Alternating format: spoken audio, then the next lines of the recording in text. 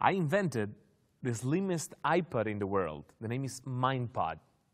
I made a black one and a white one, and it's very slim, you know. It only holds some songs and are only the titles written on the back of each Mindpod. I want you to find a song. First of all, shuffle the Mindpods, shuffle them, and look for a song that you like, that you really know. Turn it around.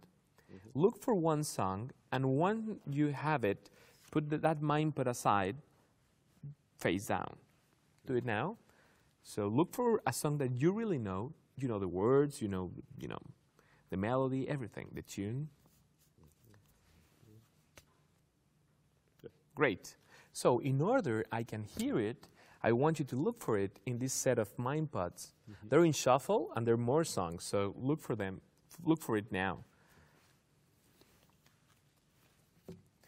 Look for the song, look for it, and when you find it, put it aside, face down.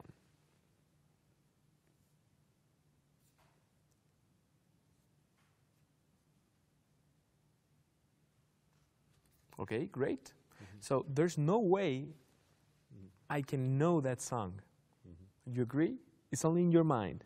So I want you to take your Mindpod, and on the count of 3, you're going to put play on the center button, and inside your head, I want you to start singing that song, but inside your head. Don't say it out loud, okay?